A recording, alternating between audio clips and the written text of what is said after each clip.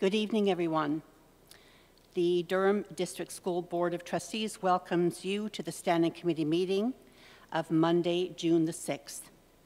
I'd like to call this meeting to order and begin with the land acknowledgement. The Durham District School Board acknowledges that many Indigenous nations have long-standing relationships, both historic and modern, with the territories upon which our school board and schools are located. Today, this area is home to many Indigenous peoples from across Turtle Island. We acknowledge that the Durham region forms a part of the traditional and treaty territory of the Mississaugas of Scugog Island First Nation, the Mississauga peoples, and the treaty territory of the Chippewas of Georgina Island First Nation. It is on these ancestral and treaty lands that we teach, learn, and live. Are there any declarations of interest? Seeing and hearing none. Are there any changes to the agenda tonight?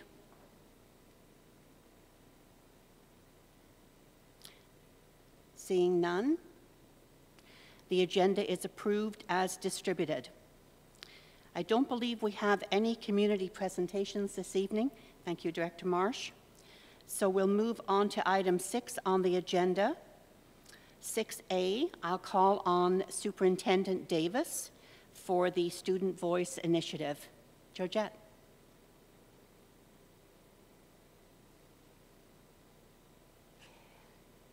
Thank you, Chair.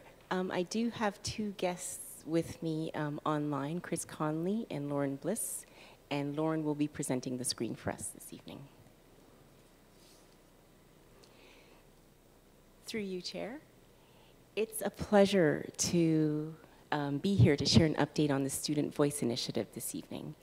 In the fall, we started to think about, in response to our operational goals, how we can get student voice to understand if we are making an impact in those goals. We wanted to go into the schools and ask students about their experiences and to talk to the students about what that looks and sounds like for them. And we wanted to see how the Indigenous rights, human rights, and equity translates into student rights and how our students are responding to them. So we found some trusting adults, teachers, facilitators, vice principals, and principals, and we asked them to ask questions of our students around how we're doing.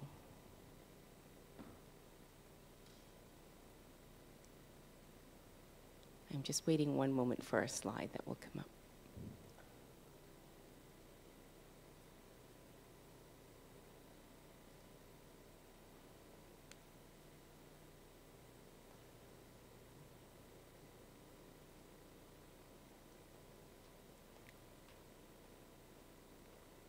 Okay, and we can continue on while we wait. So, when we asked the trusting adults, one of the things that we shared and we thought about and we looked at were student rights and our duty bearers as student right for students. Every student has the right to an education and has the right to an education without discrimination and without hate. So we looked at those pieces. So in our process, and this evening to share a process, we have Demario, who's our student trustee, who's going to talk to us about the why behind why we're doing this. We have Lauren, our principal lead, who's going to talk to us about the process. We have Chris Conley with us, who will share with us the analysis, and then I will conclude with our next steps. So, Demario, are you ready?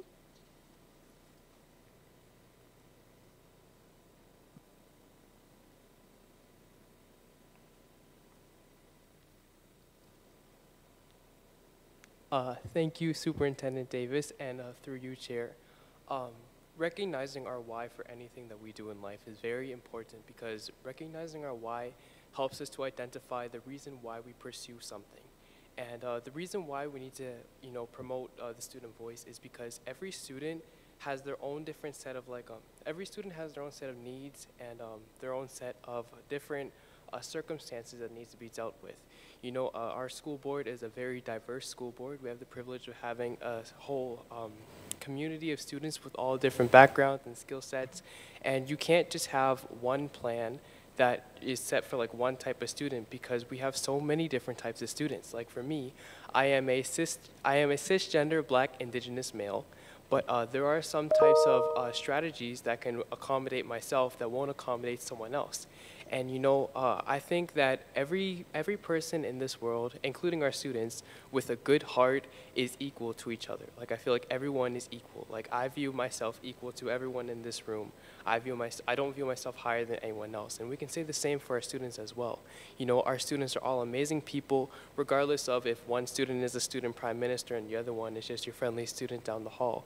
Everyone has their own set of needs. And I feel like it's really important that we genuinely show the students that we care about them. You know what I mean? Like, for example, I said this in my OPSOA speech back in the panel that I spoke at, but you know, we really need to take the time to know the students as a person. Like, who knows the students better than themselves? You know what I mean? And I feel like it's like we need to know why we help the students, because you know we need to show them that we care. Like, you know, everyone has their own different sets of things that need to be accommodated, and if we remember that, you know, each student is different and it's not just one size fits all, then we can really make things more equitable for our students in our education system. That's what I had to say.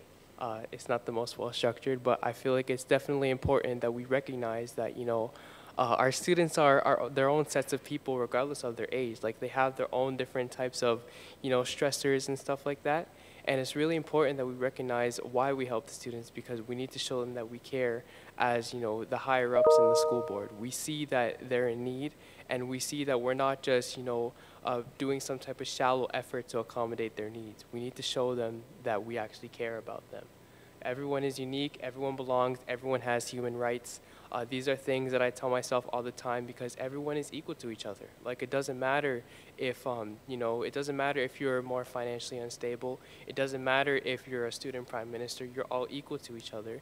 And, you know, we need to show that just because one person may not have as much notoriety as their peers doesn't mean that they're not less important. You know what I mean? And we have to show the students that we care about them. But yeah, that's all on my part.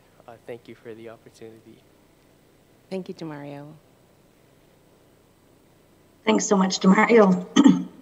We wanted the opportunity tonight to tell you a little bit about the background of our Student Voice Initiative. So as a system, we wanted to better understand student experience and gather student voice data to help our schools and our school board to identify some of the issues and obstacles that our students were facing.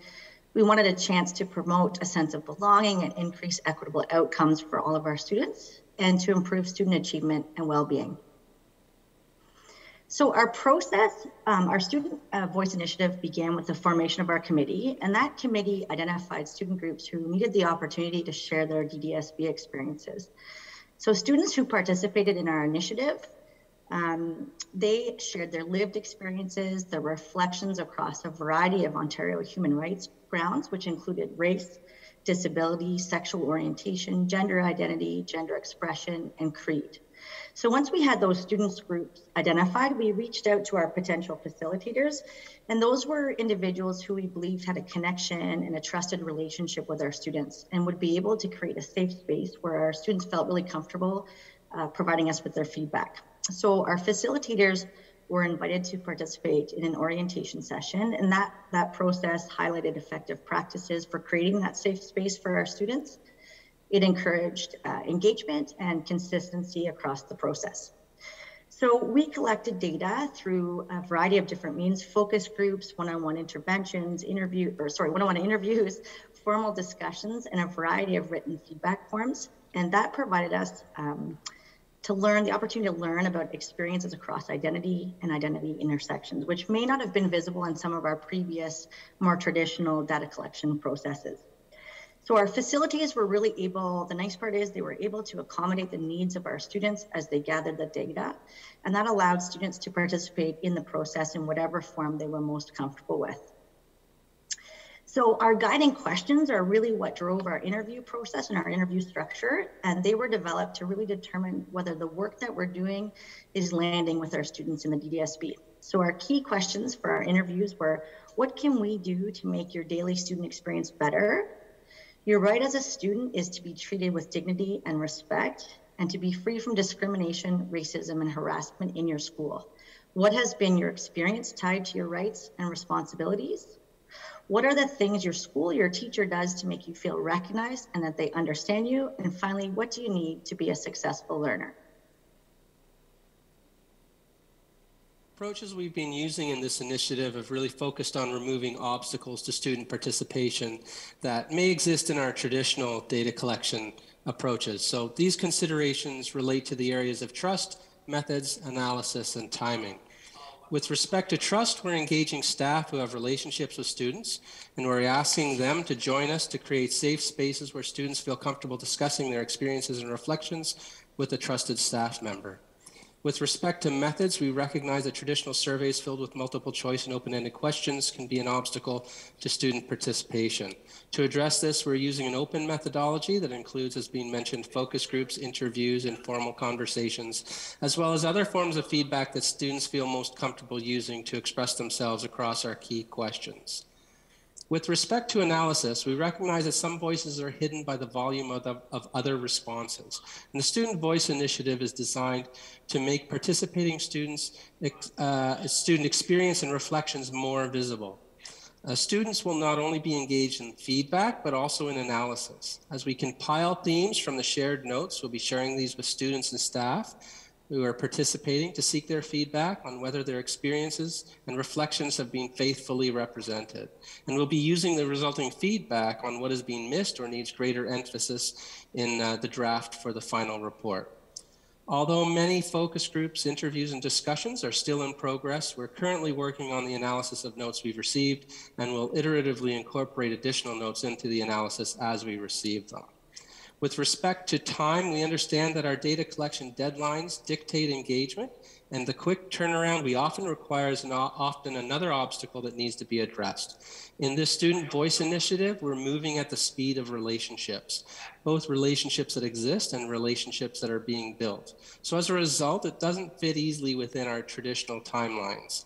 Another way we're addressing the time as a barrier is by incorporating feedback students have already provided us through other data collections, where student voice may have been shared, but perhaps not heard. As we continue this work that is in progress, we look forward to joining you again to share the student voices and the themes that emerge.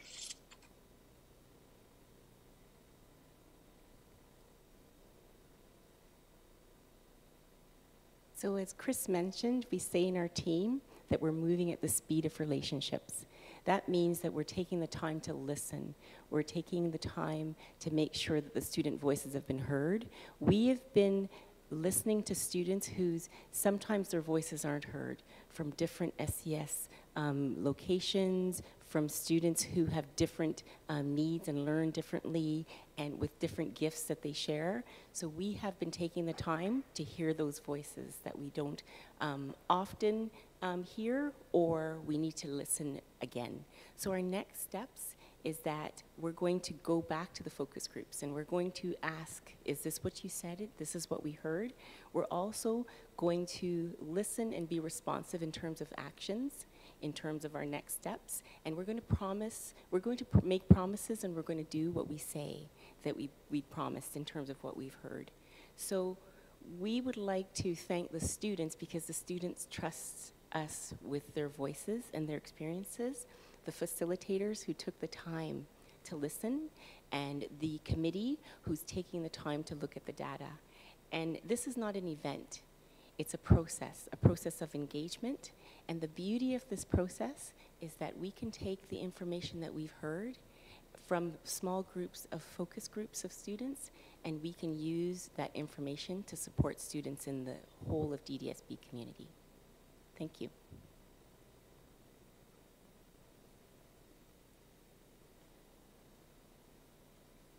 Thank you very much, Superintendent Davis. Wondering if there are any questions or comments? Go ahead, Trustee Edwards. Thank you. I've got a couple of questions. I'm just so excited about the student voice. I'm looking so forward to seeing the results of the analysis and just some of the comments that have been provided through this process.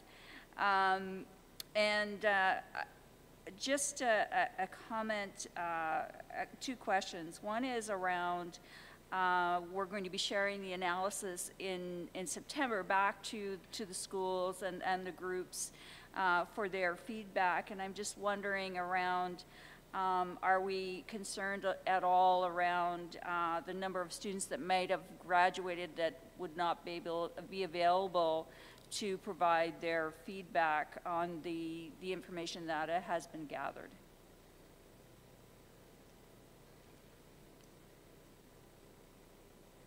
Thank you for your question, and through you, Chair. We are going back in September to most groups, but we are also working with alternative learning centers and graduates. So we do have a process through our facilitators, principals, and vice principals to we're hoping to go back to everyone by September, but we're still working through the process in June to get back to the specific focus groups that we heard from before they transition. So that is a part of our process. Thank you.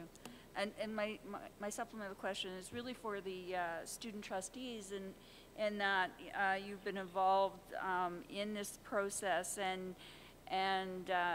could you maybe comment on a highlight of what you think that that you thought there's a benefit of going through this process, and what maybe you're looking forward to seeing out of the analysis so far, just that since you've been involved with it?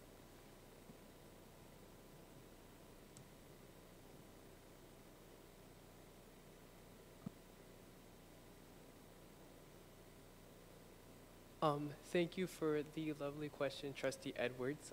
As a student, I feel very validated and special that there's this whole meticulous process that revolves around accommodating the needs of the students. You know, as a student, I'm just like one single individual within a very large school board that covers multiple townships and towns, and that can kind of make you feel very small, if you understand what I mean, kind of like a little fish in a big sea. So to have a very big and like meticulously crafted initiative that revolves around accommodating the needs of not just me, but my fellow students as well, it makes me feel like, you know, I'm recognized, that I have my own set of needs that differ from the adults, and it makes me happy to see that there's definitely like work and there's change that's being planned to, you know, make positive impacts, you know what I mean? And one thing that I'm looking forward to is I'm looking forward to see positive things happen for our students. You know, I'm going to be graduating, so I will no longer be a part of the Durham District School Board as a student, but it's nice to see that, you know, younger students will have their needs accommodated. Like, as a student trustee, I've had many opportunities where students have reached out to me saying that they want to see some improvements in this field, or maybe they feel like this other field could use some work. So to know that there's going to be an initiative that's going to revolve around, you know, listening to the students and figuring out how the adults in the school board can help the students, it's amazing to see. It's going to help a lot of people, and it's going to change a lot of lives for the better. And who knows, maybe this initiative that we have can unlock the potential of some of our students in our school board. And then who knows, we have some amazing students in our school board, and if we can just do this initiative to help them achieve their true potential, then honestly the sky's the limit. Like, who knows what they'll do. But yeah, that's all from me. I'm just really looking forward to see how many students can be helped by this initiative that we have here. Thank you, DeMario. James, would you like to add to that? Yes, if I can, and thank you, and through you, Chair, and thank you for the question. Something that is great about this particular thing that we're doing with Student Senate and with Superintendent Davis is that it's different than things such as the student census, where that's purely collecting data based on demographics. And as we know, the North is very different from East Durham or West Durham. And with this, we're actually collecting student experiences. We're not just looking at numbers and analyzing those numbers. We're basing it upon students' experiences and also looking at the numbers, say, of different grades or the different representation within our area. So that is one thing that I love about this. The second part is that it's directly affiliated and associated with Student Senate. It's not just sort of a board initiative, that we're actually involving student trustees and the students in which we represent, so that we're instilling real and positive change within our schools. And because we are being directly consulted with this project, we're able to relay that information back to our schools and the students that encompass those schools. So that is something that I love about this, and especially because it's on such a pressing timeline too, that it's not something that's going to get forgotten over the time frame that this project is projected to kind of continue over. So those are kind of my thoughts, and I'm also excited to see the changes that will be made and implemented as a result of this focus group. So thank you. Thank you, James. I'm going to go to Trustee Barnes and then to Trustee Lundquist. Go ahead, Trustee Barnes.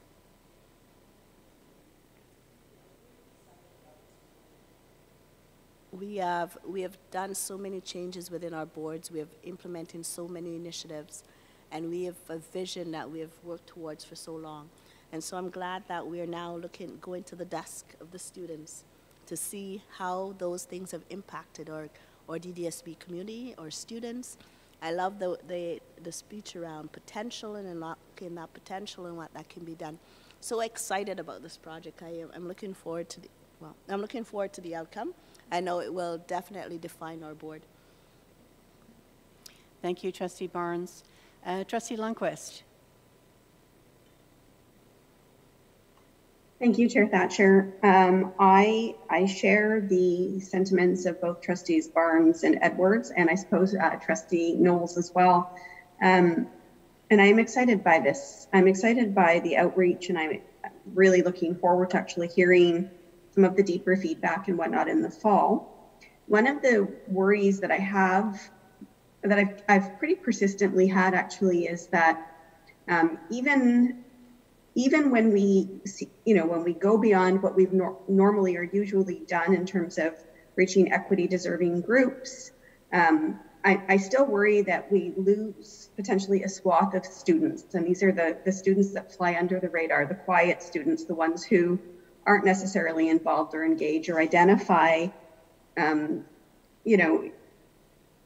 the basis of an intersectional, we all have intersections, but not everybody identifies in any particular way. And so I'm wondering if we have given thought to how do we reach that subset of students, the students who fly quietly under the radar, who aren't necessarily soaring in terms of academic achievement or involvement in school activities, but are still very much a part of the school community and feeling disenfranchised and a little bit disjointed from it. Because I know that that's not a small subset of the student population. So I'm wondering if that has been taken into consideration in terms of the students that we're talking to as well. Go ahead, Superintendent Davis.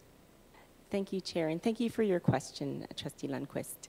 We actually had some conversations with our committee at the very beginning of this project, and one of the things that we talked about was how can we speak with students who won't necessarily want to speak with us, but whose voices we really need to hear.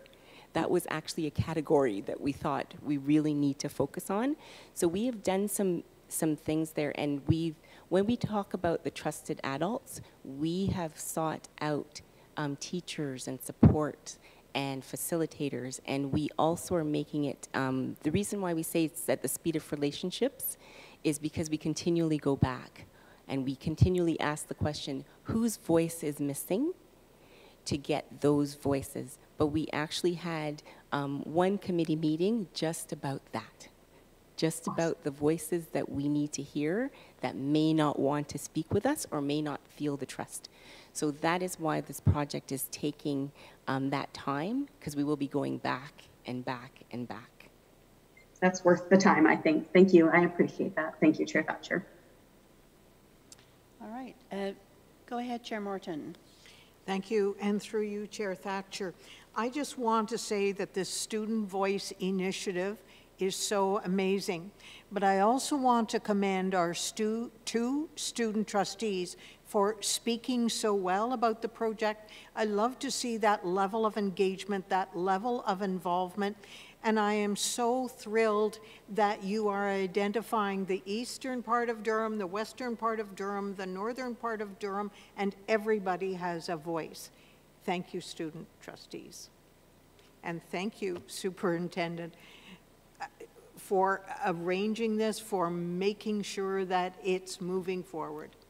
Thank you, Superintendent Davis. Thank you, Superintendent Davis, and your crew, your team. It seems to have certainly incited a whole lot of interest with trustees, and we know for sure that we're a board who values the student voice. So moving on in our agenda then to item 6B, and I'd like to call on Superintendents Elmhurst and Nevels for the First Nations, Métis, and Inuit Contemporary Voices.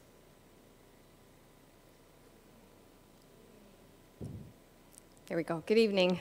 Through you, Chair Thatcher. The report this evening can be found on pages 5 through 8 of your package.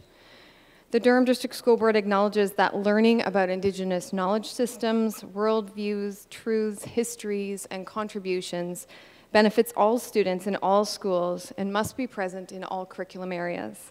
We advocate for all students to have access to Indigenous authorship and to prioritize Indigenous materials and resources. As a part of the Truth and Reconciliation Commission consultation process and reports, residential school survivors asked for one thing.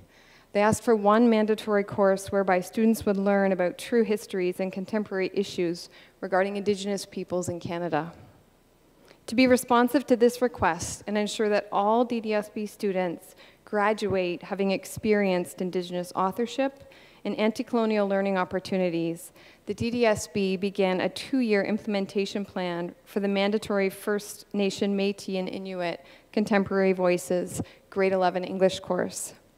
In September 2021, 9 secondary schools participated in Phase 1 of implementation, and all secondary schools will be offering this course starting in September 2022. At this time, we are so grateful to have 2 students with us this evening who will share their experiences within this course at Ajax High School alongside their teacher, Zabel Ashukian. I will at this point pass it over to Denise Nickerson, System Lead within Indigenous Education, who will introduce the team that she has with her this evening and lead us through our presentation. Chimigwach. Thank you, Superintendent Elmhurst. As the Indigenous Education Department has been working with Phase 1 schools, staff, and students, we have focused on the key classroom teaching and learning practices as shown in this slide. The presentation today will be highlighting student voice and choice and providing authentic examples of how these key pieces are embedded in MBE. As Superintendent Elmhurst indicated, we will be hearing from 2 student presenters who have chosen to introduce themselves when their time comes, as well as hearing from Christine Upton and Cheryl Thompson, our 2 MBE coaches. Thanks, Denise Nickerson. Sorry to interrupt, team. I don't see the slides. Are you able to present the slides? Sorry about that. There we go. This year, Phase 1 schools have incorporated self-selected reading libraries, literature circles, and book clubs in MBE classes. These provide opportunities for students to make deep connections to the Truth and Reconciliation Commission of Canada Calls to Action, TRC, and the United Nations Declaration on the Rights of Indigenous Peoples, UNDRIP. These include a diversity of text collections such as graphic text, short works, poetry, plays, fiction, and nonfiction, etc., from a range of authors. Here is a small collection from an MBE class Casey Hackett teaches at G.L. Roberts Collegiate. These pedagogical shifts in teaching practices support student choice, voice, and have increased student engagement. These instructional practices are aligned with the DDSB Indigenous Education Policy and Procedure.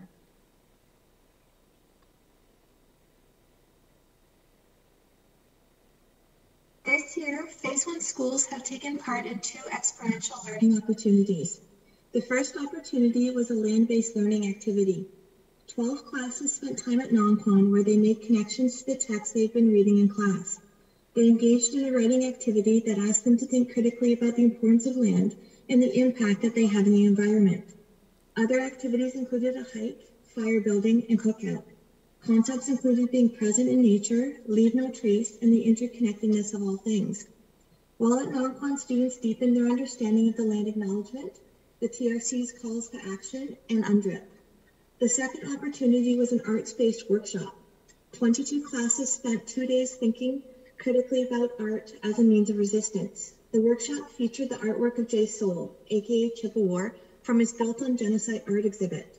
During the workshop, students examined paintings from the art exhibit and made connections to true histories, the ongoing impacts of colonization, residential schools, and treaties and treaty relationships. The workshop concluded with a look at the Reclaim Indigenous Arts website, co-developed by Jay Soul, which speaks to the importance of supporting Indigenous artists and protecting Indigenous art. Please join me in welcoming 2 Ajax High School students who are here to speak about their experiences in the NBE course. Hi, my name is Riley Quick. I'm a grade 11 student at Ajax High and my pronouns are he, him. Experiencing this NBE course was honestly immaculate this year. I'm so glad I was able to experience this. It really opened up the floor for deeper conversations that are very, very uncomfortable to have, especially as a white person myself, but they need to happen. They need to be said. It made me self-reflect on a lot of personal and just societal issues, especially that Indigenous Canadians experience daily and historically.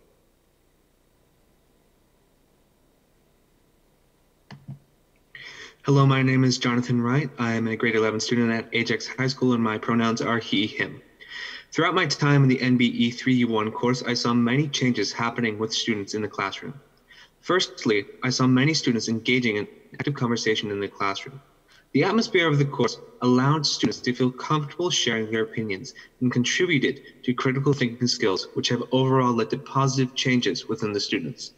Secondly, this course really made students feel empowered and encouraged them to become involved not only in Indigenous issues, but also other issues in human rights.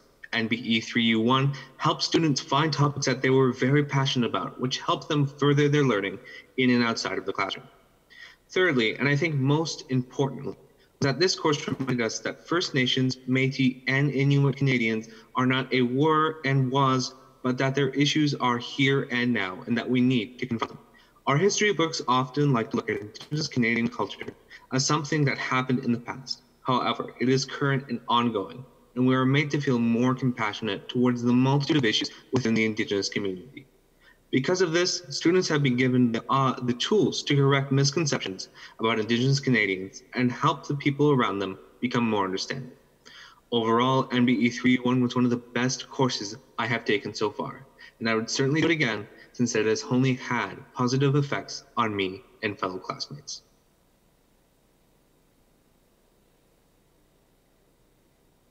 Thank you so much, Riley and Jonathan. In addition to these 2 Ajax High School students, we have had many other students share their thoughts and their experiences. And I would like to highlight a couple of quotes on the next 2 slides. I think the article discussions definitely taught me the most. It was a broad range of articles from multiple sources and brought the most relevant real-life content into this course. One of the most interesting and relevant things I learned was the connection between various injustices against Indigenous peoples and how these injustices developed over time while still aligning with the overarching settler colonial interest of destroying Indigenous populations.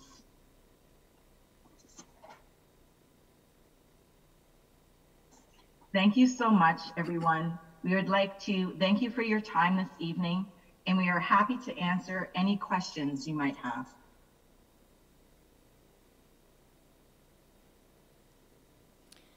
Thank you very much for the presentation. Wondering if there are any questions or comments.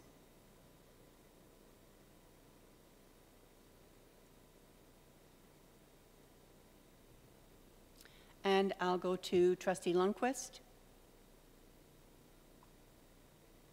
Thank you, Madam Chair. I will be very brief. I just wanted to say thank you for the presentation. And the only question I have is, I understand that this course is an elective in terms of grade 11 English. Is there any intention at any stage to make this a mandatory English course?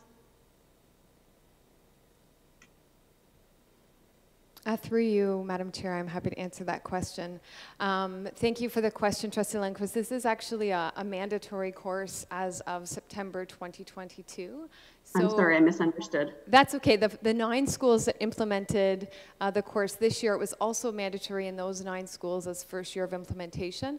And as we move into full implementation next year, it will be mandatory in all schools, which is really exciting for us, that all graduates will leave the DDSB with at least one course that fully exposes them to Indigenous authorship. So thank you for your question.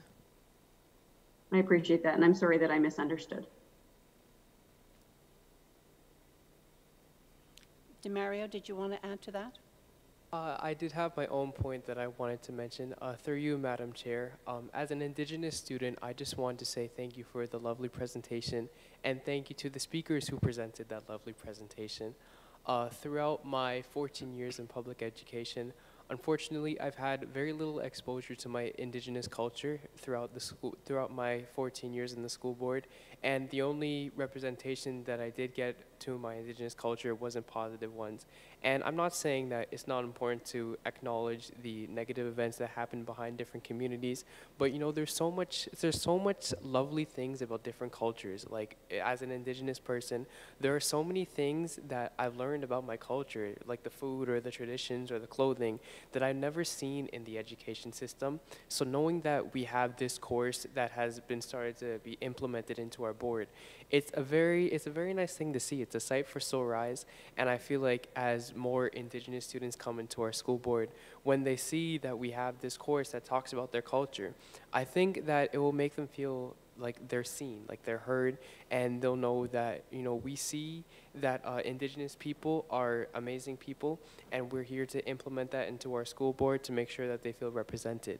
So as an Indigenous student, I just wanted to say thank you so much for all of your hard work and for the lovely presentation.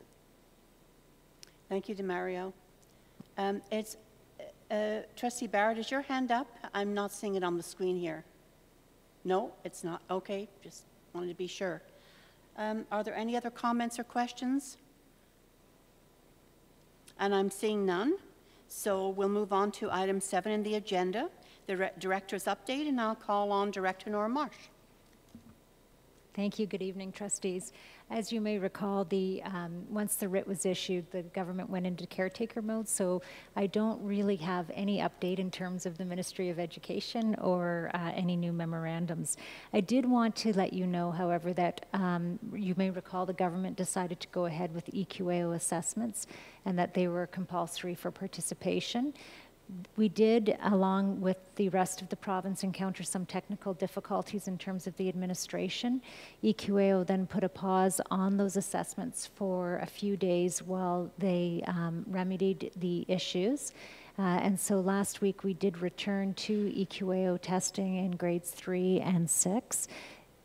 Several of our schools continued to encounter some technical difficulties. However, it did appear more localized, so just wanted to give you that update. We were in communication throughout in terms of with EQAO, in terms of assistance, and with the Deputy Minister, because understandably when things didn't go smoothly, tensions and stress did rise within the schools, and so we did advocate once again in terms of trying to support that student well-being, perhaps by pausing, but we did go ahead with it based on the direction from the Deputy Minister.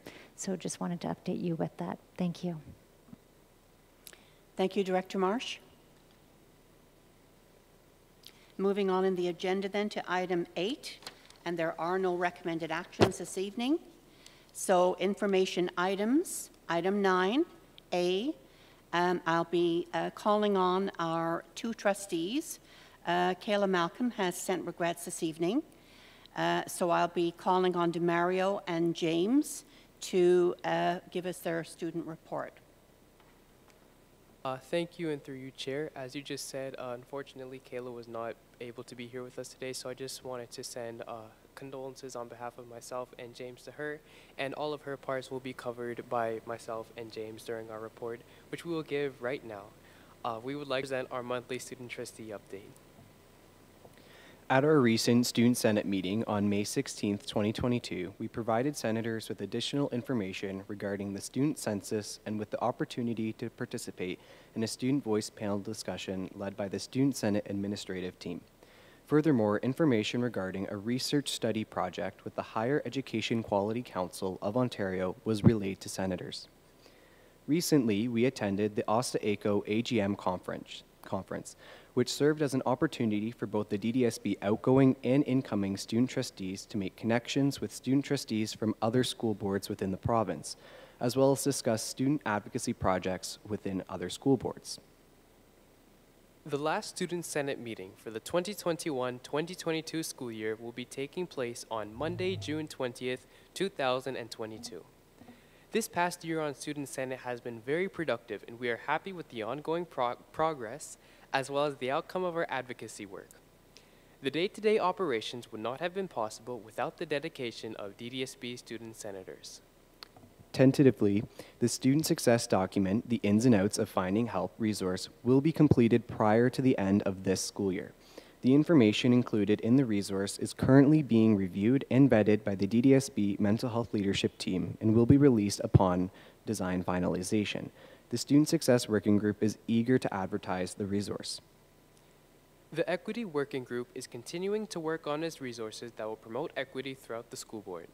The goal is to complete the resources before the 2021-2022 school year is completed. As previously stated, the DDSB Student Senate is collaborating with DCDSB to host a Spirit Week from June 13th, 2022 to June 17th, 2022. The Spirit Days include Meme Monday, Trivia Tuesday, Spirit Wear Wednesday, Throwback Thursday, and Finale Friday. After great consideration, unfortunately, we, the student trustees, have decided to postpone the Student Senate virtual open house. Although our intentions for the event were in the right place, we do not believe we would be able to meet the standards we have set for the initiative given the little time left of the school year. However, we are very happy with the 2 main events we led this year, which took additional time and effort to execute and bring into fruition. I can't speak today, my apologies. Which include the Elementary Leadership Conference and the Mental Health Symposium. As this is our last official report at a standing committee meeting, we would like to collectively give our thanks to everyone at the board who has made this experience one to remember, and we want to thank you all for your endless support and encouragement throughout this past year. This concludes our final standing committee meeting report. We would be happy to take any questions. Thank you, James and DeMario, for your final student trustee report. It's been a pleasure to work with you this year, and we, on behalf of the Board of Trustees, wish you all of the success in the future. I'd like to ask if there are any questions or any comments for DeMario and James. And I'm seeing none. Sorry. Go ahead, Trustee Barnes. I just wanted to thank you both, and of course student trustee Kayla as well for all of your work and your initiatives and tireless efforts for reaching out to the student body and making sure that everyone's voices are heard. So I just want to wish you all the best of luck, and I will see you at our next meeting though, right? We have one more meeting with you, so that's good. Thank you. Thank you so much, Trustee Forbes. Go ahead, Trustee Barnes. Congratulate you, all our student trustees. You've been amazing trustees in a difficult time.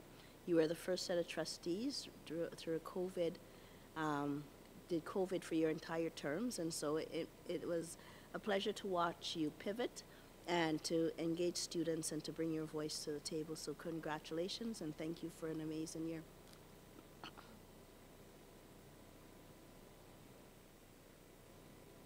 I'm seeing no further comments or questions, so I'll move on to item 9C on the agenda and call on Associate Director Wright and Executive Lead Robert Serjanik. I'm sorry, I have missed one in between because you weren't ready. I think that's the thing, isn't it? Okay. 9B, then let's take a step backward and call on Superintendent Macaulay, who will be presenting the special education plan and programs virtually this evening. Go ahead, Andrea. Thank you and good evening through you, Chair. The purpose of this report, which begins on page 9 of tonight's agenda, is to provide trustees with the DDSB special education plan for the 22-23 school year and related special education program updates. Our commitment as a district is to center Indigenous rights and human rights. The district recognizes that protecting and upholding Indigenous rights and human rights are necessary to support students' sense of safety, inclusion, well-being, engagement, and belonging, and also to developing a culture of care where students are respected, valued, and are successful and thrive. We continue to commit to providing the structures and support each student needs to nurture their growth and development in programs which respect dignity, maximize participation, foster integration and dependence, as defined for each student based on their individual identity, strengths, and needs. The special education plan provides an overview of our programs, services, and key information such as roles and responsibilities, our staffing, SEAC, professional learning commitments, and all of these have a focus on supporting students with special education strengths and needs. As a district, we are committed to addressing ableism, shifting practices to an asset-based approach of inclusion, and challenging medical models that have a focus on diagnosis and/or deficit. We acknowledge and commit to the work that must be done ahead to make these shifts. This commitment, reflected in the special education plan, is to examine and reconstruct our services to remove discriminatory barriers.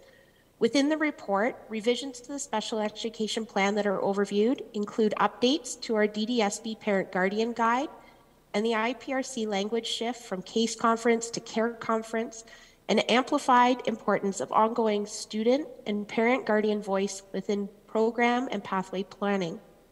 We've updated our DDSB transition guide to further center student and family voice, and our commitments to professional learning include working alongside educators in classrooms through an applied coaching model, large group delivery professional learning, and ongoing network learning of professionals mirroring the critically conscious practitioner inquiry model. Inclusive design and universal design for learning, or UDL, are key foundations for this learning. For our special education programs, a strong emphasis is placed on the inclusion of students with special education needs, providing meaningful, individualized integration opportunity for our students who access through specialized placements. The majority of our students with special education strengths and needs access through regular class programming, but as a district, we continue to experience a trend increasing the number of students new and within the DDSB that require individual programming that involves functional literacy, numeracy, communication skills, and supports for activities of daily living. The report shared this evening provides trustees with information regarding our special education class programs and changes between our current school year and next. Changes for the 22-23 school year include the planned phase-out of the self-regulation program and an increase to the number of special education classes in the developmental and practical learning programs at the secondary level. The special education plan is posted publicly on the DDSB website. Our feedback on our programs and services reflected in the plan is welcomed throughout the year. Following sharing with trustees and the public this evening, the DDSB Special Education Plan for the upcoming school year will be formally submitted to the Ministry of Education. This report is provided for information. Happy to take any questions. Thank you, Superintendent McCauley. Do we have any questions or comments tonight?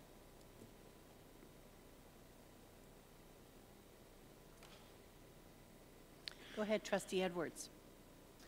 I just want to thank staff and SEAC members, particularly staff, on making sure this document is reflective of the human rights of our students, that it's inclusive, that it eliminates as much as possible a lot of the language around and placements around medical diagnosis, and I really appreciate that. I think it's a good step forward. I always mention that this is a plan, and when we look at strategic plans, it's, you know, for many years. This is a document that is really regulated by the Ministry of Education and how what it's supposed to contain, and so forth. So. We've stretched the boundaries. I mean, the staff has stretched the boundaries in a little bit on doing this, but is doing the right thing, ensuring that this plan is definitely inclusive and reflects the Human Rights Code, the Human Rights Policy that we recently passed, and the Indigenous Education Policy. I appreciate that. Thank you. Thank you, Trustee Edwards. I'd just like to make a comment myself that I'd like to thank Superintendent McCauley for yet another outstanding presentation around inclusion, our inclusion area. The Durham Board, I'm very proud to say, is very well known throughout the communities for the work that they do with our students with learning differences.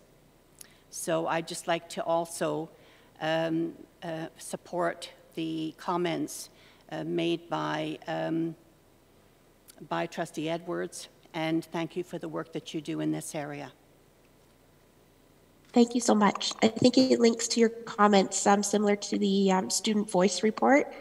We are led by and guided by the students that we're fortunate to serve, and we have a lot to learn from them in order to serve them better. So your comments are greatly appreciated, and we look forward to continuing to recalibrate in order to do better by them. So thank you. Moving on in the agenda then to item 9C, and I call on Associate Director Wright and Executive Lead Sir Janik for the Memorandum of Understanding with Durham Region Transit. Thank you, and through the chair, we're pleased to provide trustees with information about a memorandum of understanding that we've reached alongside the Durham Catholic District School Board with Durham Region Transit. The MOU has been developed under the guiding principle that all parties are committed to enhancing the use of public transit for youth in Durham Region, including secondary students, within a fiscally responsible framework. In December 2021, both board chairs and staff attended the Durham Region Transit Executive Committee meeting to seek a discounted rate for bulk purchases of monthly passes and request that DRT and both school boards work closer together. Through the recent bell time review, we also heard from families that the use of public transit could be a good option to help transport secondary students to and from school where possible. Since then, both board chairs through the DSTS Governance Committee and board staff have been working actively with Durham Region Chair, the Chair and Vice Chair of the DRT Executive Committee meeting, and DRT staff to explore opportunities on how to work together, resulting in the MOU. Additional features of the MOU include a commitment to accommodating some students within DRT's existing scheduled capacity on their network, and that any fare changes to the bulk purchasing rate be communicated to both boards. Recently, the DRT Executive Committee also announced changes to the bulk purchase program for school boards that lowered the purchase thresholds, which will have a positive impact on the Durham District School Board. Ultimately, in the context of a province-wide shortage of school bus drivers and a provincial review of student transportation announced in 2018, but that has not yet been completed, the MOU provides a solid foundation and renewed commitment to help build a new local partnership with Durham Region Transit over the long term as we work to monitor progress and review priorities in the service of students. Thank you. Thank you, Executive Lead Sir Janik. And I'll go to Trustee Edwards now for a question. Thank you. I appreciate that we've had these discussions around transportation. It's definitely a step forward since some of our efforts in the past.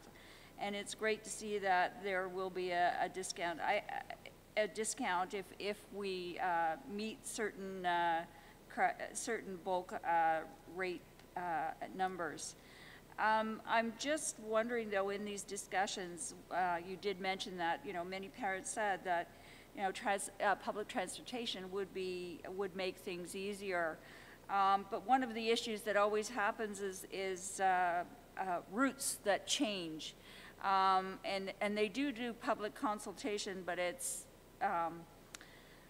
the methods and whatever that is used is not necessarily getting at the actual ridership and as far as the potential riders of the system. So I'm just wondering what kind of discussions you've had, or has there been any discussions on getting better consultation on route changes that impact our students and the ability to take advantage of public transportation.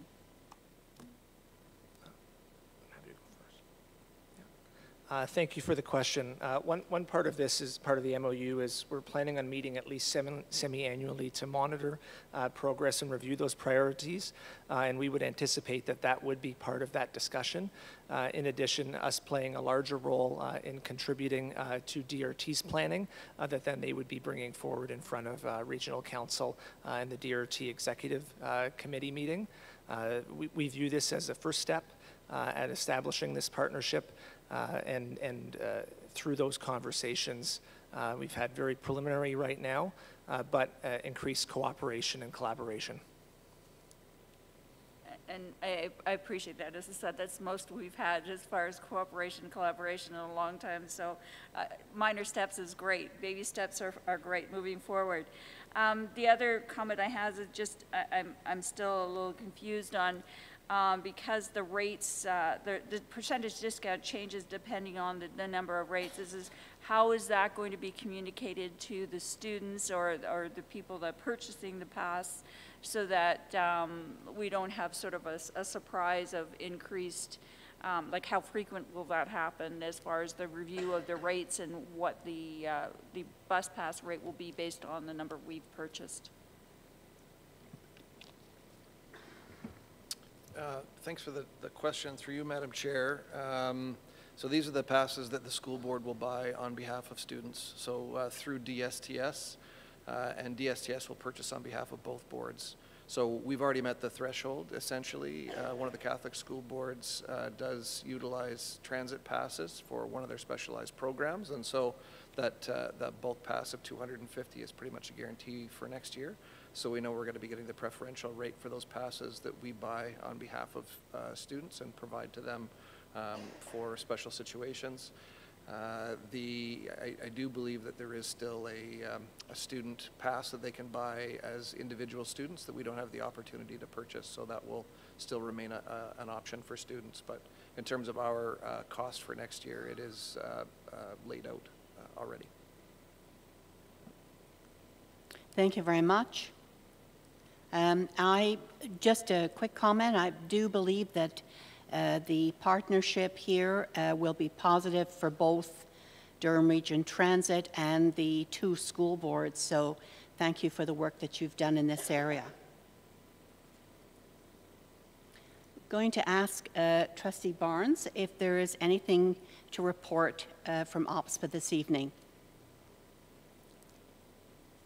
Chair. No, there isn't, apart from the reminder of the AGM, June 9th to the 11th. Thank you. Thank you, Trustee Barnes. All right, so moving on to item 10, and we'll go back to Trustee Barnes for the Equity and Diversity Ad Hoc Steering Committee report. Equity and Diversity Ad Hoc Steering Committee report can be found on page 21. Thank you very much. And I see that Trustee Lundquist has a question or a comment. Go ahead, Nikki. I have a question, Madam Chair, and it's just with respect to number 6 in the Advisory Ad Hoc Committee report. And my question is this: it says, the program focuses on ways to amplify student experiences from kindergarten through grade 12. That's not my question. The doors will be open to the public on Saturday, June 11th, when the program closes for the year. But I don't know that it says what doors or how people can participate or learn about this if they would like to. And I'm wondering if we can provide information in light of that, because it's not clear to me and it's probably not to the public. And it says it will be open to the public.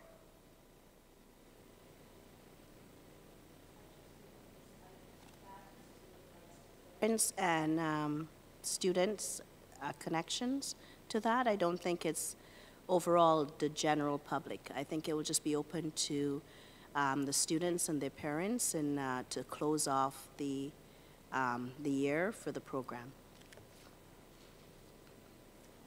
Okay, thank you. Thank you. I noticed that there is no correspondence tonight in the agenda, in the package, and as there is no further business, I would like to adjourn this meeting. And just remind that we do have a special board meeting, which will be starting shortly. Thanks very much.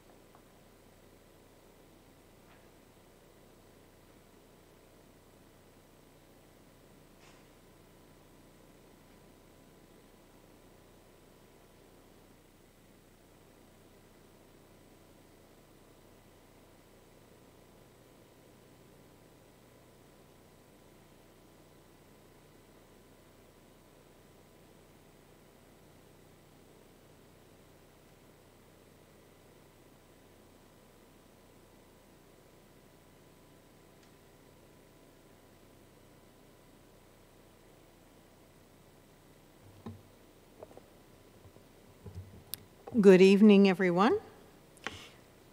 Welcome to our special board meeting. We do have regrets from student trustee Kayla Malcolm, and we do wish her well. Our moment of silence, our land acknowledgement. The Durham District School Board acknowledges that many Indigenous nations have long-standing relationships, both historic and modern, with the territories upon which our school board and our schools are located. Today, this area is home to many Indigenous peoples from across Turtle Island.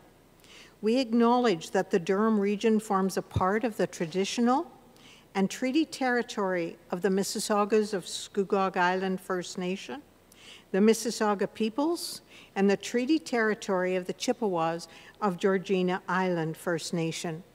It is on these ancestral and treaty lands that we teach, we learn, and we live.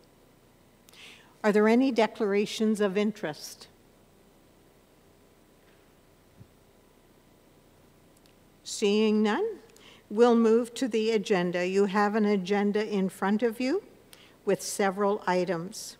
Could I have a motion to approve that agenda? Thank you, Trustee Barnes. Seconded by Trustee Edwards. All those in favor? This agenda is approved. There are no information items. We will move directly to the first recommended action, the trustee matter. I am in receipt of a letter from Trustee Patrice Barnes, resigning from the Board of Trustees effective on Wednesday, June the 8th, due to her election as MPP, Member of Provincial Parliament, representing Ajax. The Education Act provides that a member of the board may resign with the consent of a majority of members present. I am looking for a trustee to move a motion to accept the resignation of Trustee Barnes. Should the resignation be accepted by the board, there will be some additional motions required. Is there a trustee who can move the acceptance of Patrice Barnes' letter of resignation? I'm looking for somebody to provide that motion. Thank you, Trustee Barrett, seconded by Trustee Edwards.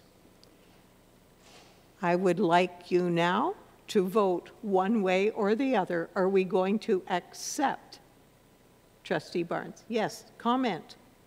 I just want to comment. I did second it, but with my deepest regret, seconding that motion, and that because, I mean, I've worked with Trustee Barnes as my cohort for, you know, representing Ajax for over 8 years, for the 8 years, and your wisdom will be, and your camaraderie and your support will be deeply missed within the community, but I know that you're going to represent Ajax at the provincial level extremely well, and thank you for your service. Thank you, Trustee Edwards. Those comments are shared by all around this table. We have a motion on the floor. It has been seconded. I would like us now to vote to accept or reject that letter of resignation.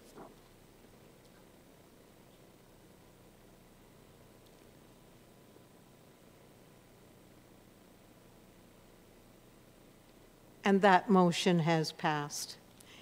I would just like to say to Trustee Barnes, reiterating the comments made by Trustee Edwards, we have worked together since 2014. I have thoroughly enjoyed working with you. You have been an asset to the board. Thank you for your contribution. And we look forward to hearing more from you.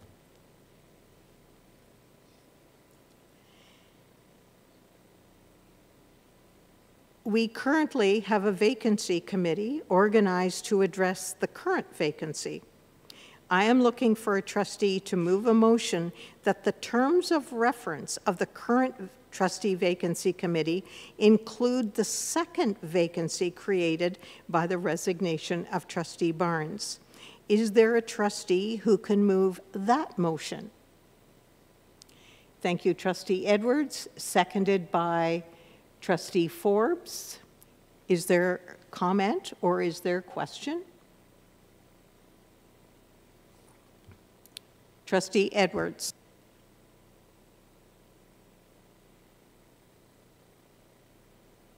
I just want to clarify as far as from the public as that, because there is some confusion even around when we had set up the vacancy committee, and they're saying why it isn't just for Oshawa, and it's recognized under the Education Act is that a person can run as long as they are within the Durham District School Board administrative boundary.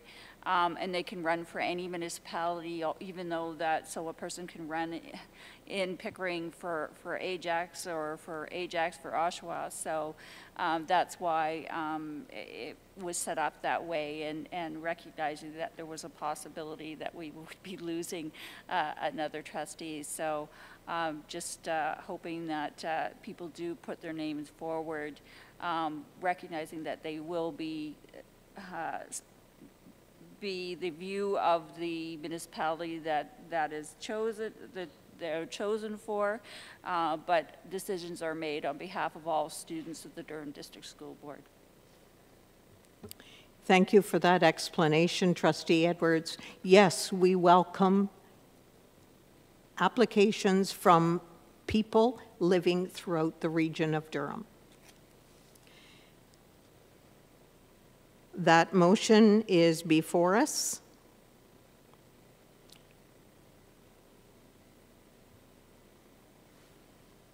Nora, do we have, is the motion in front of us? Chair Morton, I have my hand up. I have a question.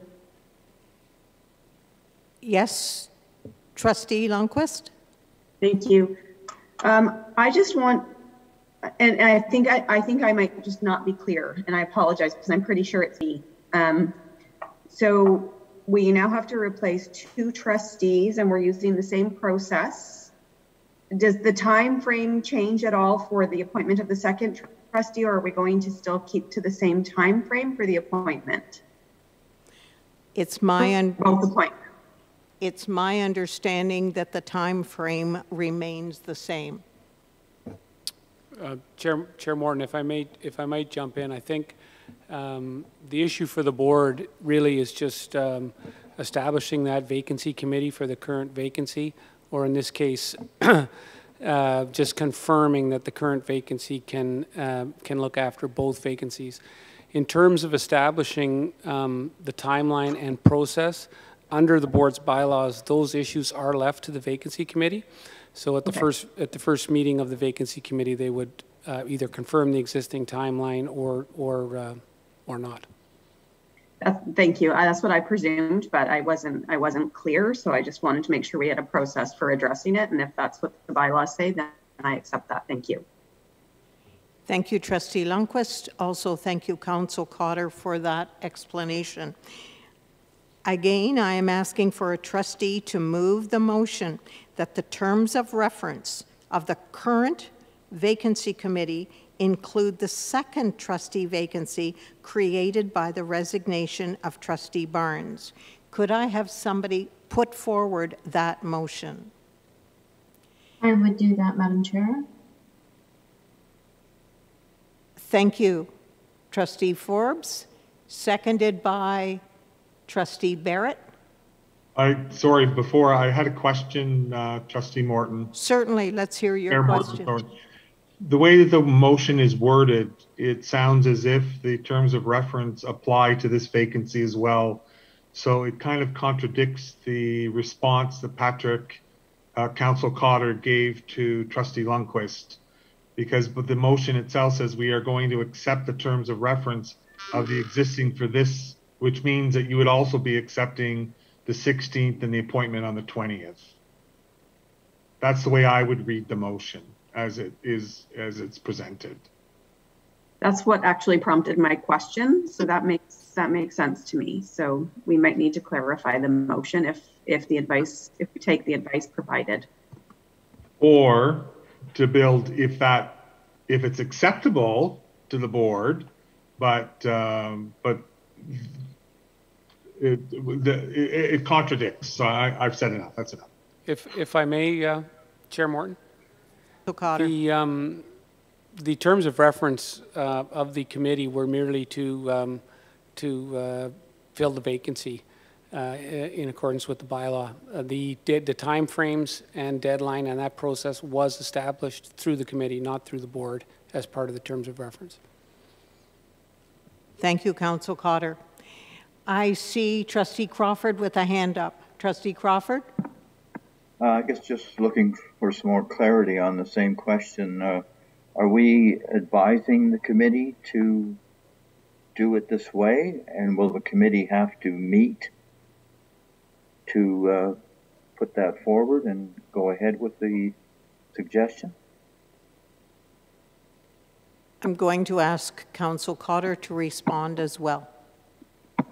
Thank you, and through you, Chair Morton. So under the board's bylaws, section 6.2.1, in the event of a vacancy, the board shall establish a vacancy committee to consider and determine the means of filling the vacancy. So it's all issues are left to the vacancy committee. The only involvement of the board is if there's an interview process, board members can attend for the interview process and vote on the member, and then they accept the recommendation of the committee in terms of the appointment. So all issues are left to the committee. I hope that answers the question. So there would have to be a meeting of the committee then? That's correct. And what we had contemplated is if the board does strike the committee, then we would have a committee meeting immediately following this meeting. Chair Morton? Yes. If I may, I think that the intent behind what this motion is doing is suggesting that instead of striking two different committees to fill two vacancies, you're assigning it to the committee that is already formed. Thank you for that explanation, Director Marsh. You have a question, Trustee Barrett? No, with the explanation by Councillor Cotter, I'm prepared to second the motion that's on the table to bring it to a vote. I understand with the explanation, the difference between the terms of reference and establishing dates and timelines at the committee. So I'll second the motion. Thank you, Trustee Barrett. We have a motion on the floor put forward by Trustee Forbes, seconded by Trustee Barrett. Is there any further comment or question? If not, then I'm going to ask you to vote using your green check mark or your red X.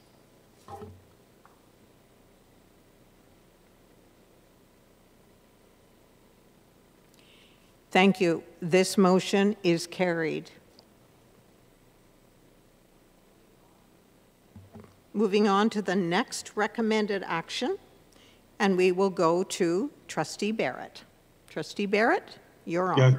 Yeah, thank you, Chair Morton. There is an item within the bylaws that certainly has come to our attention with regards to filling the establishment of the committee for filling the vacancy.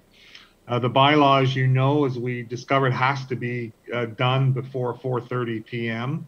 But also in rereading the bylaw with certainly with Robert and Patrick, it also says that these interviews have to be held on a Monday. I think we all missed this during the bylaw review. It's a little bit cumbersome. So what I'm asking for and prepared to be able to put the motion forward is that what we're looking for is a waiver of the trustee appointment interview provision so that we can continue to be able to meet our dates for the first trustee vacancy, which was interviews on the 16th and an announcement, an appointment for the vacancy on the 20th. So in order to be able to waive the bylaws, we need a 2/3 majority. And I would make the motion that I would move that the board suspend the rule of the interviews occur on a Monday and that they be completed by 4:30 so that the committee has flexibility to move forward with the process in a timely manner, or timely way, pardon me. So, I mean, I will be glad to move that motion, Chair Morton. Thank you, Trustee Barrett. Trustee Barrett has put forward a motion. Could I have a seconder for that motion? Thank you, Trustee Edwards. Discussion regarding that motion.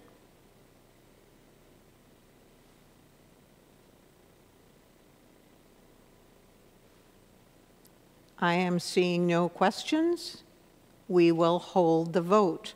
The green check mark or the red X will indicate your approval or your rejection.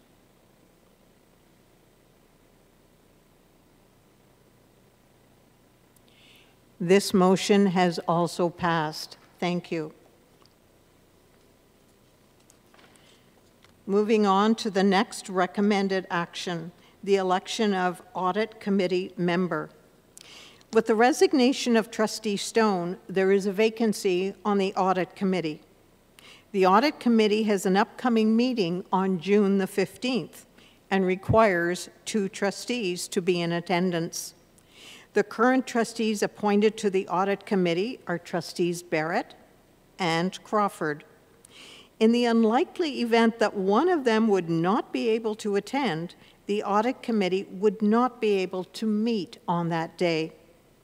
As a result, I'm looking for the nomination of a trustee to serve on the Audit Committee for the remainder of this term.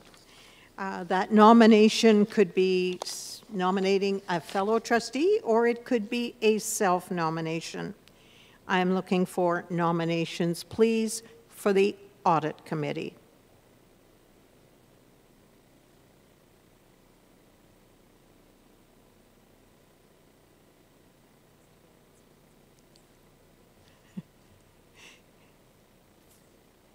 Thank you, Trustee Edwards.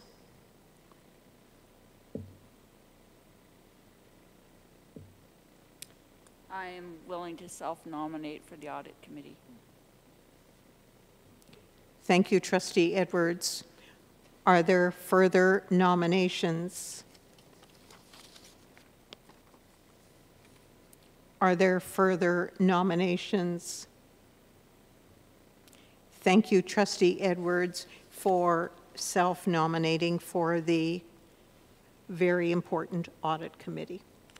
And I know that you will be meeting in the very near future. Moving on to the next recommended action, and that's the election of an alternate Special Education Advisory Committee, the SEAC committee member. With the resignation of Trustee Stone, there is a vacancy on SEAC for an alternate member. Alternate members typically attend SEAC meetings. On the advice of Trustee Edwards, the board's representative on SEAC, I am looking for the nomination of a trustee to serve on SEAC as an alternate member for the remainder of this term. And would you like to speak to that, Trustee Edwards?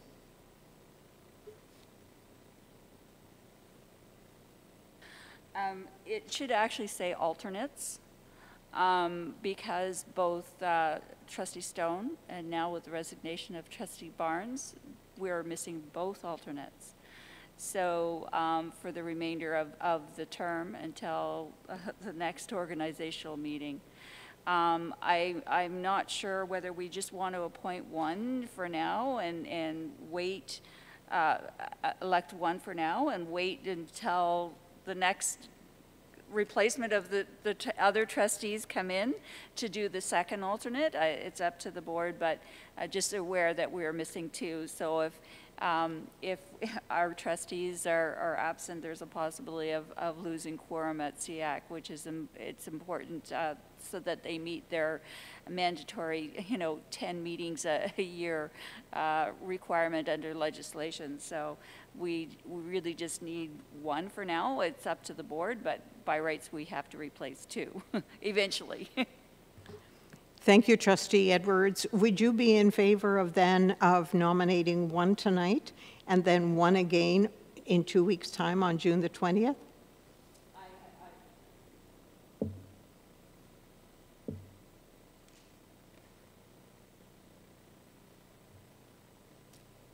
I have no problem with doing that. I recognize that trustees around the table are very, very busy, and we're trying to fill in positions, so it might give us the opportunity to have maybe one of the other new trustees that get appointed to also take advantage of being on part of one of the on the committee. That's all I'm saying. So I have no problem with that. Thank you, Trustee Edwards. As long as you don't have a problem with that, we are looking for one nomination for the Special Education Advisory Committee. A self-nomination or a nomination of a fellow trustee would be awesome. I would go to Trustee Thatcher. Thank you, and through you, Chair Morton, and I'll self-nominate for one of the alternates. Thank you, Trustee Thatcher. Are there other nominations? Again, Madam Chair, I'm not nominating, but I have a question, and my hand has been up for some time. I'm sorry, Trustee Lundquist, could you repeat that question, please? So I didn't ask my question. I was just observing my hand has been up for some time, and I think somehow you can't see my hand somehow. But my question was really procedural in the sense that I'm looking at the calendar right now. I don't see a SEAC meeting scheduled for June. Can we ask Trustee Edwards, who's the chair of SEAC, if there is a meeting in fact in June, or if there will be no meetings until September? Because if there are meetings until September, it makes sense to me to only do one right now. But if there is a potential meeting where we won't have quorum, it might make sense to do two. And so I just want to be clear on when the meetings are so that we're doing this in a sensible way. We'll ask Trustee Edwards to respond. Yes, there is a meeting in June. June 16th is the meeting for SEAC. It's usually the third Thursday of every month. I see it now buried. Sorry, I didn't see it on the calendar. Thank you. We have Trustee Thatcher, who has self-nominated. Are there other nominations for the SEAC committee?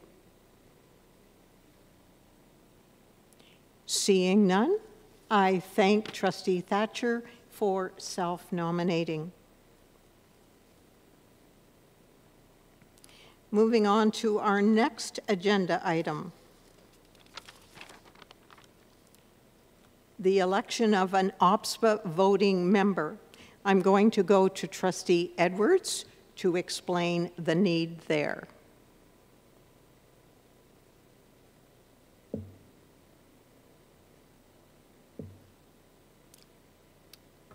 Yes, we as a board have two directors representing the DDSB on the OPSPA board of directors. We elect those two directors at the organizational meeting. One is a voting member, which votes particularly on all issues, but particularly is the counted vote for issues pertaining to bylaws, AGM, and then when we sit as Labor Council.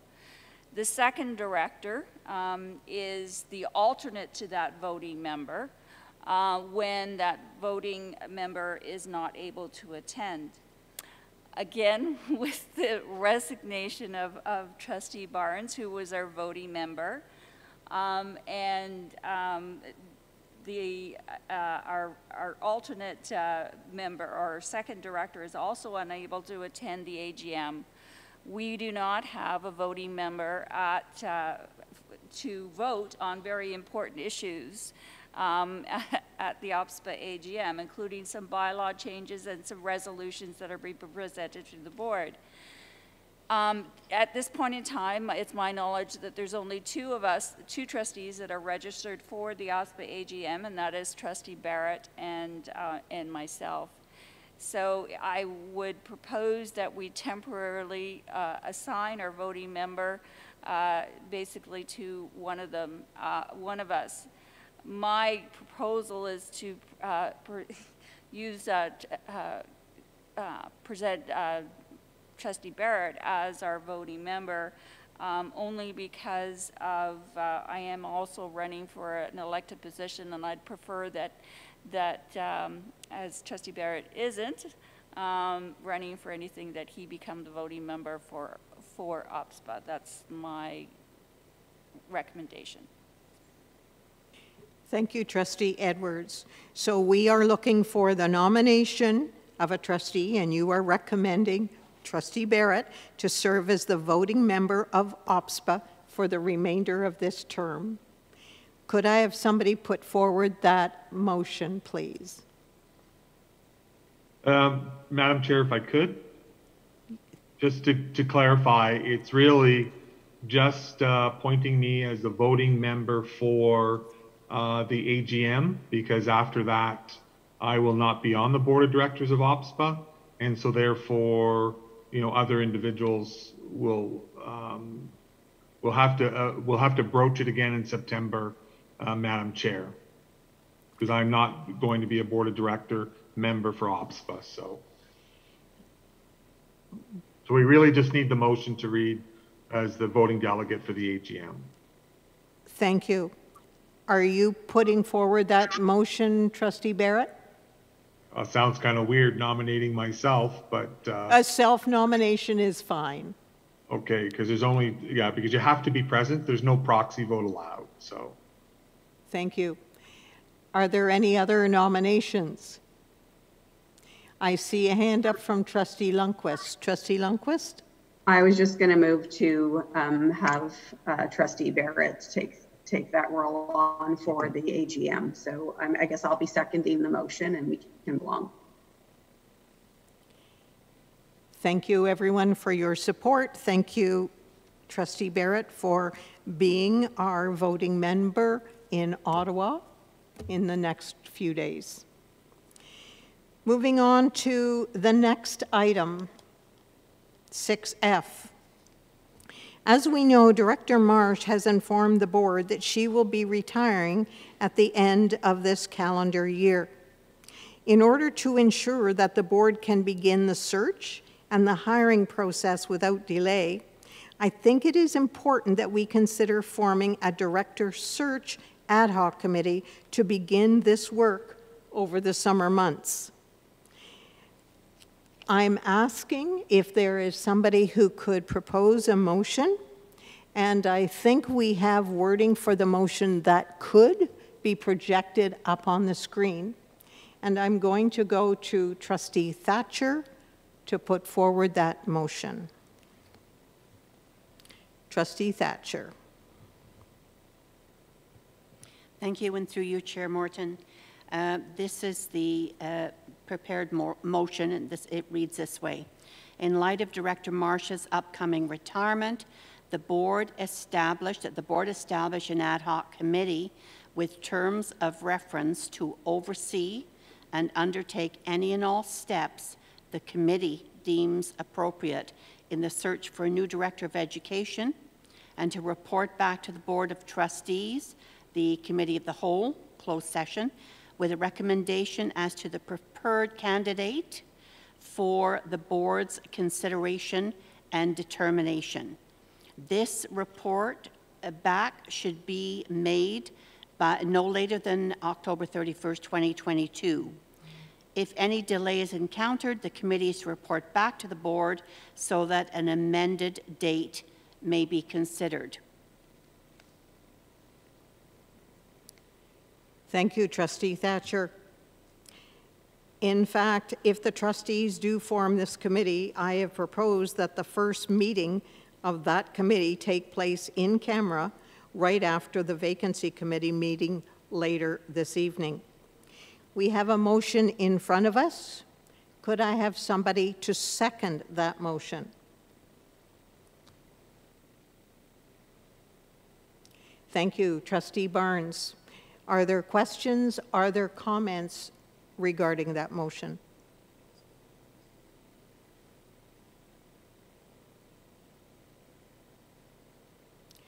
I see a hand up with Trustee Lundquist.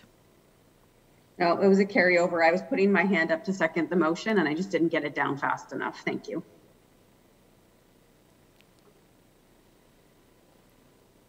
I'm sorry, could you repeat that again, Trustee Lundquist? I can. I said I was actually just raising my hand to second the motion, and that's not necessary, so I'm just taking it down. I just didn't do it fast enough, Chair Morton. Thank you kindly. Further comments? I'm seeing no hands, so we will vote on that motion. The green check mark or the red X would indicate your choice.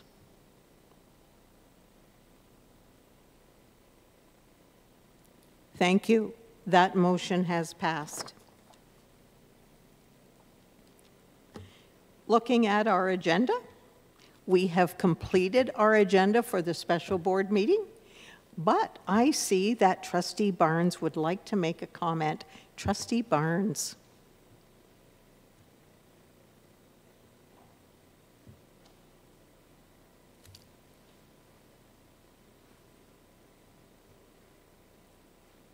There we go. Thank you, Chair Morton. I just wanted to take the opportunity to, it's really with a heavy heart that I resigned from my position. This has been home for 8 years. I've really enjoyed representing my community and learning so much from the awesome people that are in this room. And I just want to thank you all for being patient with me, for being willing to have conversations that are not always comfortable, for guiding me in the ways that has helped me to grow as trustee. And I want to thank each and every member of the trustee board as well. We don't always agree, but we have always tried to work together to accomplish what is best for our students. I want to thank you, and I appreciate all you've done, and I wish each and every one of you the best. I know the DDSB will continue to grow. I know we will continue to put our students at the center of what we do. And I've appreciated the growth, and I've appreciated being able to serve. Thank you. Thank you, Trustee Barnes. And I think Student Trustee DeMario would like to make a comment. DeMario?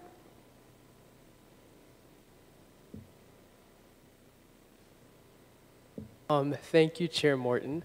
I do not have a speech as revolutionary as the one that Trustee Barnes just made, but I just wanted to say a big thank you to Trustee Barnes for all the work that you have done over the couple months that I've served as a student trustee. I have not served as many years as many of the adult trustees on the board and many of the other adult staff members, but I can say that each and every passing day working with you has been an absolute honor and a privilege that not every 17-year-old gets to experience. And you've been not just an amazing leader and an amazing inspiration, but you've also been an amazing friend.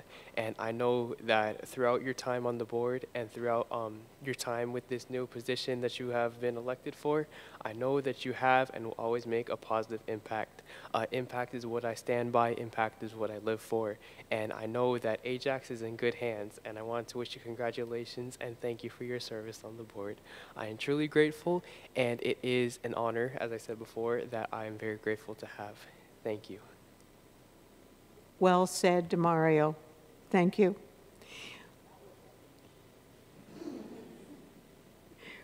We know, Trustee Barnes, that we will be hearing more about you and your achievements at Queen's Park. We know that you will represent your community extremely well. Thank you for your service here. If there is no other business, we will consider this meeting to be adjourned, and then we'll move on to our next meeting.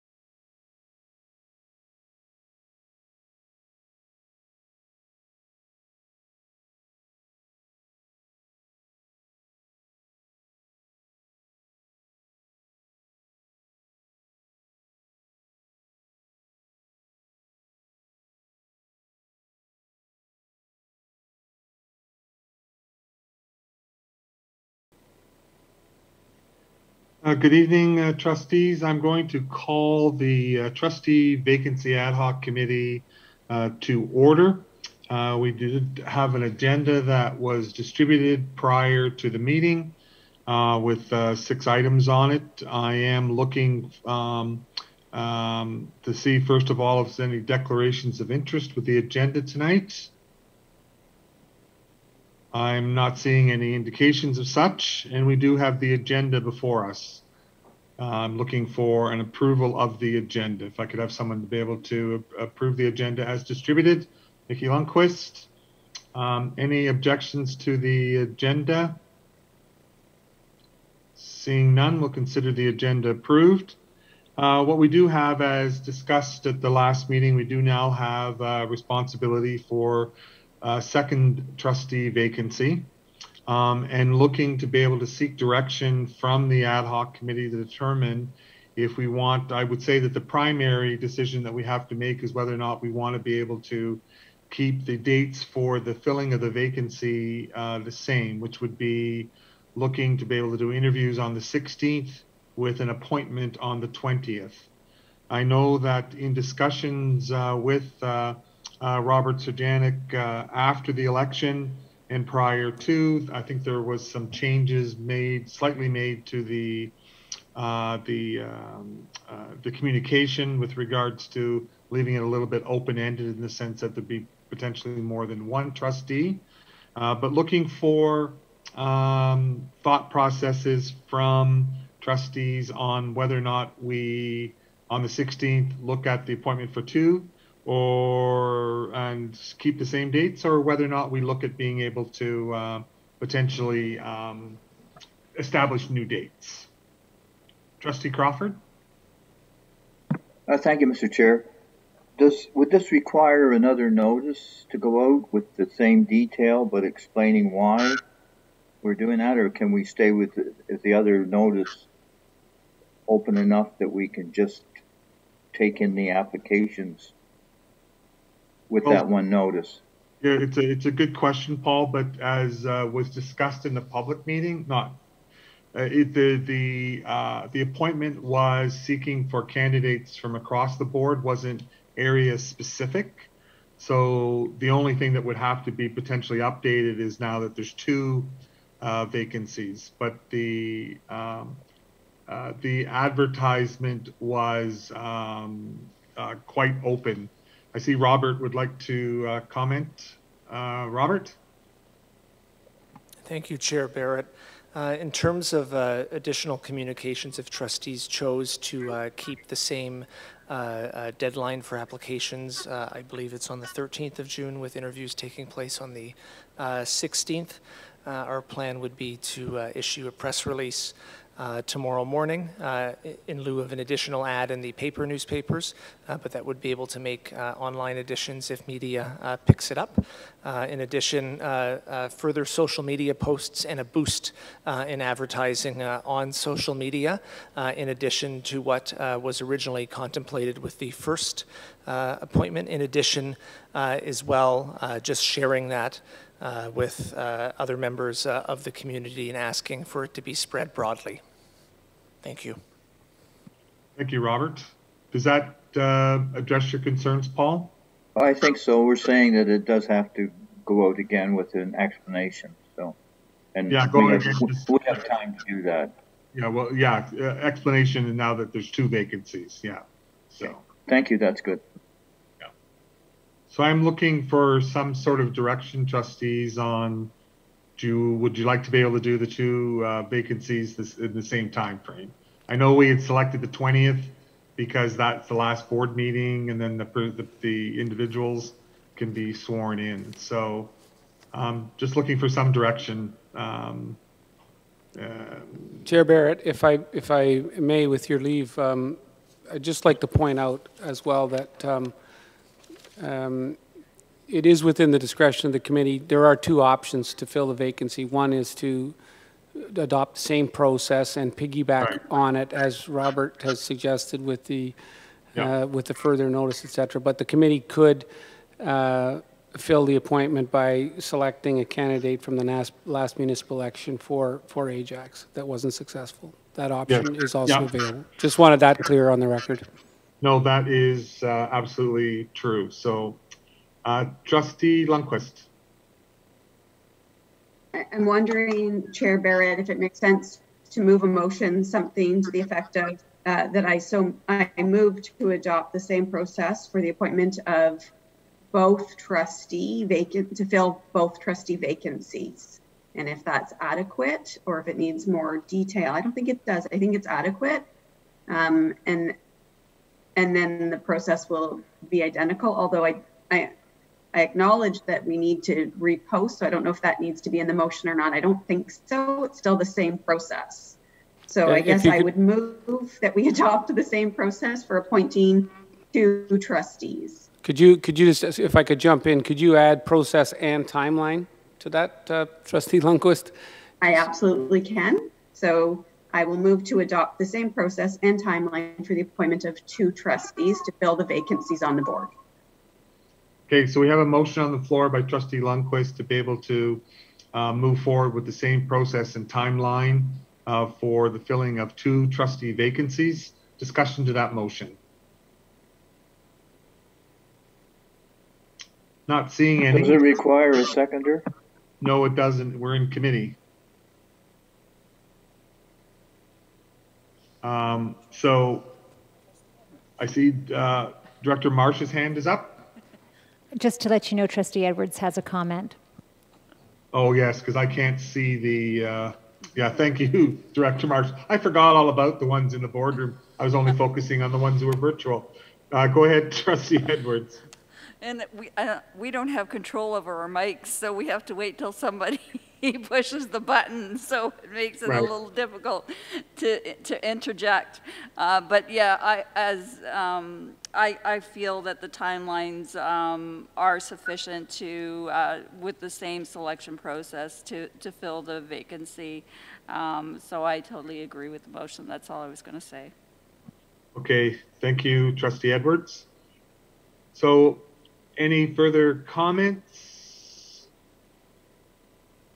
Not seeing any. If we could, at least those ones are virtual, use their check mark or X to be able to signify their acceptance. And then I can see 1, 2, 3. Yes, okay, I can see the ones virtually as well. So the motion is carried. So we will go forward with the same process. And as Robert has mentioned, there will be some publicity tomorrow. And our next meeting is on June the 16th. The nominations are on the 13th, so we will receive the packages of individuals. And depending upon the number of candidates, then we'll set up a time frame with regards to when we're going to meet on the 16th. Any further questions, trustees?